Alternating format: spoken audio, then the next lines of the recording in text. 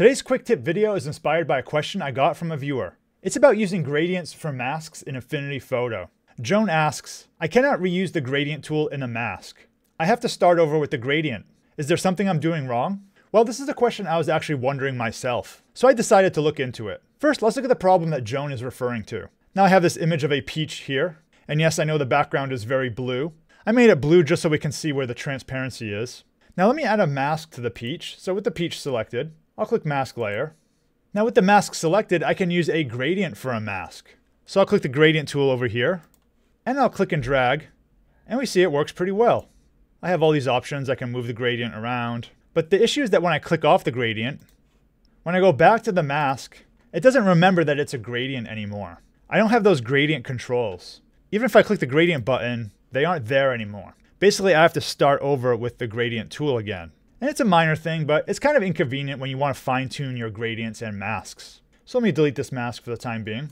I started looking around and I found a solution to this problem. It involves using shapes as masks. So first, let's look at how that works. I'll create some shape here. Let's just create something random. I'll create a heart.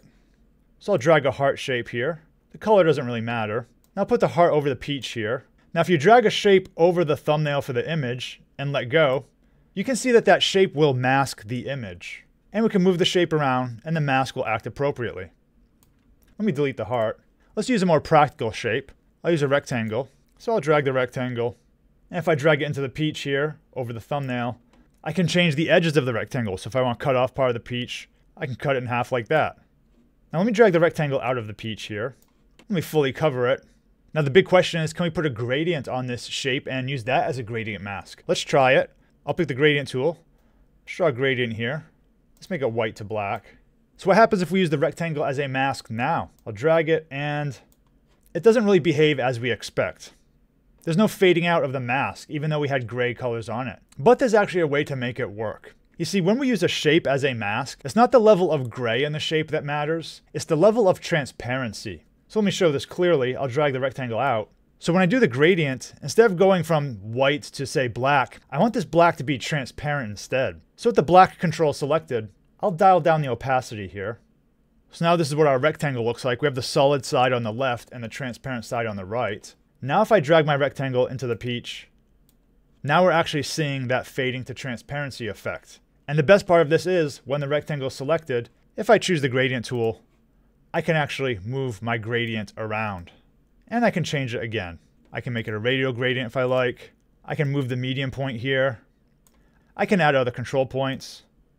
Now just remember, when you add another control point, it's not the level of gray that's affecting it, it's the level of transparency. If I look at this point here, the opacity is about in the 41% range. If I dial it up to 100%, that's going to change the effect.